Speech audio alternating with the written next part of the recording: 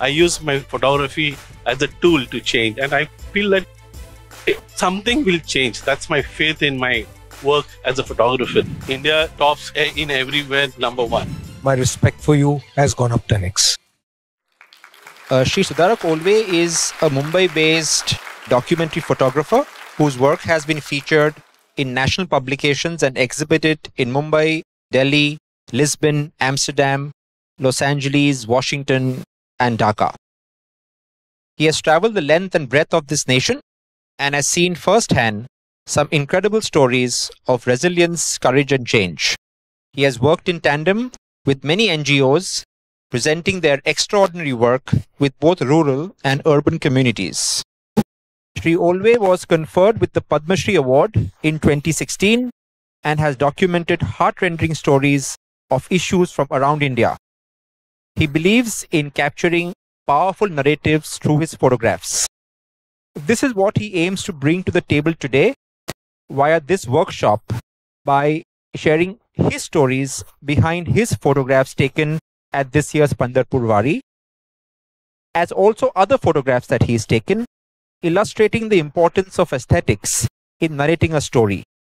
In addition, he emphasizes the technical aspects of taking a stellar photograph by teaching people how to think outside the box. May I please invite Shri Sudharak Olwe to the stage to walk us through the next 20 minutes of his experiences of the Wari and his stories behind his own photographs. Thank you so much. Go to Wari. I've been in Maharashtra and I've never gone to Wari because, there's so much baggage is there. It's a 600, 800 years old Wari and tradition. In fact, my villages, many people walks. And when he invited me, so I started thinking, what? Because I knew the young photographers, they're brilliant. The technology is brilliant. And I'm a senior photographer there. My energy, I knew, getting at 4 o'clock, 3:30, started. And the whole day walking it was too much. It was unbelievable that how 80 years, 60 years, and people who are sick also travel to meet Vithala. So there are two sense. I'll just briefly, I think sir will take more, but what I'm going to connect is my work, which I keep doing. So when I started reading about Wari, so I know about Gnaneshwar, we know from our childhood. It is Tukaram. When Tukaram's name came, I started reading more, and I said, I'll focus on Tukaram, the rebellious poet, who was against injustice, against inequality, and he wrote so much poetry in his lifetime. His poetry was thrown away in a river by the upper class that time. People don't understand. I'm just kind of little deciding why I love Tukaram, and I started.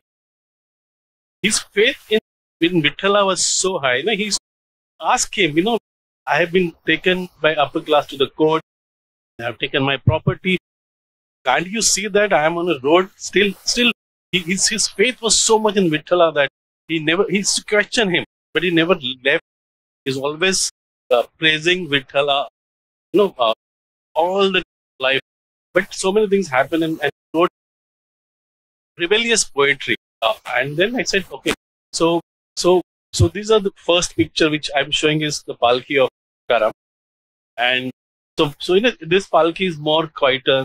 Whatever Gnaneshwar's palki is more, much of energy, too many people. And then I differentiate it. Then I said, this is the second picture. And I was thinking how to do it. So I don't wanted to show the faces. But by the way, was kind of curating, so I didn't kind of idea have people, we are all together. We have been divided by so much of, the present, words are, and Tukaram's words are beyond more relevant at this point, at this juncture of where we are standing. And so that was my idea, not to show the faces. So, but, I've continued the journey. But the thing is that I'm showing just 2 images. There are many images I've photographed. But what I'm connecting is now that the Tukaram's work is still, and when Mr. Damani has done this, this is very appropriate exhibition in this time when the words are losing their faith itself. Words have been captured and been turned into something else. So I'll just read one small poetry of him, and then I'll start my actual presentation of my work. So this was very recent. I've started reading Tukaram. This goes where words are the jewels that our homes are filled with. The tools that we strive with are but words. Words are the source that sustains our life. Wealth of words we give to one and all. So that time, the education was only with specific community. The rest of the community was not given a chance to even study. There was so much of inequality, and caste was around the Maharashtra. And Maharashtra is a very progressive state. We have Ambedkar, we have Mahatma Phule, we have so many saints like Gnaneshwar and Tukaram. But that inequality and that injustice is still continuing at this age also. If you see the last month, there were 2 rapes happened in India, UP. There was 2 sisters were raped brutally, killed, and they were hanged on a tree. And then another rape. And there's nothing actually, we don't see that injustice happening, and we don't speak. This is what I'll start. There's a small story. As you all said, I'm a storyteller. Everybody has to tell a story. So I tell a story in a very different way. I use my photography as a tool to change. And I feel that something will change. That's my faith in my work as a photographer. So I did this story called In Search of Dignity and Justice. I'm a photographer from last 30 years. I worked with many newspapers in Mumbai. And so while working for one of the newspapers, I started working. There are 40,000 sweepers are in Mumbai. They clean around 11,000 tons of garbage every day. But people don't know that. And that's what I started. There's one community which is there, which does this work. So it's very related to what Tukaram has started, is still continuing and still not built. So there are 40,000, they are men and they are mostly Dalit. 99%. There's a reservation for them, 100% reservation. The job goes from father to wife to the son. It's a vicious circle. And men and women work together. They start around 5:30, 5:45. And people don't know who cleans this garbage. We all creators, but we are not kind of a part where the or segregation comes. Our civic sense is great. We get down from the bus, we throw bus ticket. We sit in a train, we throw everything. So there's so much garbage. When he goes to the bylines of Mumbai, there's gully, we call gully. And people knows that, he's cleaning there. They still throw hot boiling water, vegetables, acid. One day when I was shooting, sanitary napkin landed on his head. So the co-worker used that broom and cleaned it. Because he doesn't have any voice to say about himself, because he's the lowest caste. There's so much of division, and he fears for it. PM's his worker also. He gets good pay. But what happened in the process? He has to drink. If he doesn't drink, he will not able to work. So what happened? As soon as he starts drinking, his body gets sick. And he died very young, around 45 to 48. So in spite of doing this job, there's inhuman work, but there's hardly any words or any respect or any dignity for this work. Then I went to their houses and wanted to find what is there that, so there's so much of darkness because this job carries so much of negativity and then health. So, and mostly they drink, and then even children wait for the father to die. So there will be some relief for the family. Then the dumping, the sewage lines is as big as double-decker bus. There's nothing but, gases. And there are so many poisonous gases. If you go see the newspapers, every week or there's some accident happening in drainage. Most of the cleaners die in drainage pipelines. And sometimes he's unconscious, his body may get to early sea phase, or he may not get the body. In spite, doing such a great work for us, for keeping our health. But, he's not get that respect. But somebody goes to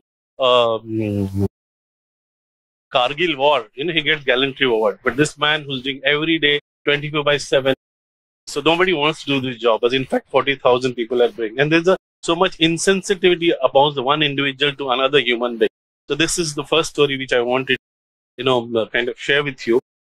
And then this is the last picture I kept to urge the citizen of this country, citizen of the city, then what you will do once you see this. Whether you'll keep continuing doing the garbage or you'll respect the questions are so many. And this is like I've started doing all over the country also. The major problem is going to be that the whatever garbage we are creating, it is going to the water. So the next is going to be, our water is going to be very, very polluted. The second story, I keep traveling around the country, and these are very close stories. I know that India tops in everywhere number one. No, we have gone to the Mars, we've gone to the moon, very near to the moon, but the change is not happening. The change is only somewhere else. So this is the story of women of the country. And first I said violence on women, the first title. Then I realized they are all survivors, they are fighters. Most of the rural India, what happens, this case isn't registered there's no registration. They can't walk to the police station. They can't go to the court because there's so much hassle there. So every minute there's a rape, there's a acid victim, there's something happening in this country. So these are the stories from around the country. So I've traveled, and I was doing a series on Save the Girl Child. So I traveled around 7-8 states. And unbelievable the way people wants the boy. Every family in India wants the boy first. So then I said, what happened to these girls? So they throw in well, they throw in the river, the fetus and the 1 month or one week of girl child. Nobody wants girl child. And so I started finding those places. So I can travel. This is one of the places I found where the girl child was buried. There are 7, 9 daughters, and they still want the son to be there. There's pictures, they pray only for the son. So Sunita was from Delhi. She wanted to become a dancer and she wanted to be in TV serial. But one of the I'm talking about domestic violence, is also very high, which doesn't come. Few states, it's impossible to get into the houses and understand what's happening with the women. Very difficult to know their stories. So Sunita was, some relatives wanted to marry her. She kept denying it. Said, I don't want to marry you. I want to make my career in television industry. So one fine day he came at 6:45 in Delhi. He threw acid on her. So it's to kill that woman, to moralize that, how you can say no. And that's the goal, to give that, once these figure things, that is most, I think it goes very deep rooted. Shalu was also from Udaipur. I was traveling and I saw some woman sitting in front of the collector's office.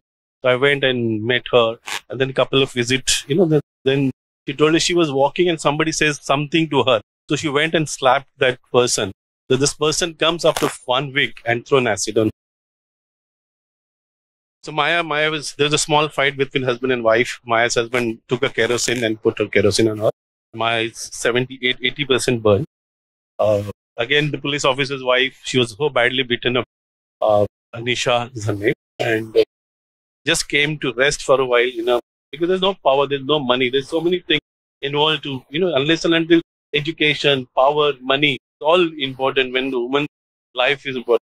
So she was beaten up badly. This is classic again, they identified one single woman from the villages called witch hunting. It's, which is there in Jharkhand, Odisha and other places where they find a woman with small property house, and if she's single, they identify her and they kind of make a plot against her and kill her with the stone, and then they hang to the tree. It's very horrible, very, it's unbelievable. The stories are there. Rafat was raped by an upper class neighbor for just teaching, because there was a small fight between a neighbor and she was. This is again very high form of. So she was. Her daughter was married to the next village, and they were asking for many dowry. So they said, we are given so much money, now we don't have. So finally she went and brought the daughter back. And so teach the lessons, the son and father. Father comes and the police complaint has happened, they got arrested, but they were released without anything. So next day the son-in-law comes with the Deshi pistol and he fired 72 bullets on her to teach a lesson. So these are the stories, this kind of work I do, keep doing it. I think that's last. So, so I have many other stories like this. I keep showing it to the colleges, schools, and I present my work. I thought, I'll just connect with Tukaram's poetry and show this work. So thank you very much. If you have any questions, I